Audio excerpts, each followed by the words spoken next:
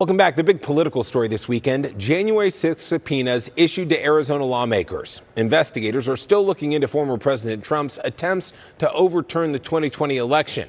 Tonight, Arizona Senate President Petersen saying it's mostly just a request for any communications between us and a list of people. That full list still unknown, but Petersen is one of several current and former Arizona lawmakers subpoenaed here.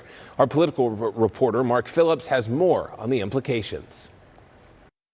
Senate President Warren Petersen and through his spokesman, Speaker of the House Ben Toma, confirmed they received subpoenas to testify and hand over documents to the Justice Department's special counsel. Senator Petersen said, "Of course I'll comply. Why wouldn't I?" We won it by a lot. The former president worked hard to get Arizona to change its vote, calling into a hotel ballroom to encourage Republican lawmakers to do it in November 2020.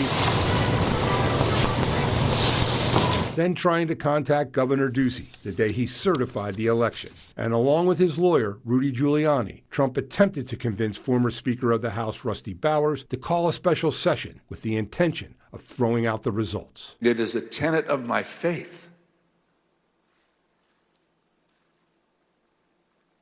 that the Constitution is divinely inspired of my most basic foundational beliefs. And so for me to do that because somebody just asked me to is foreign to my very being.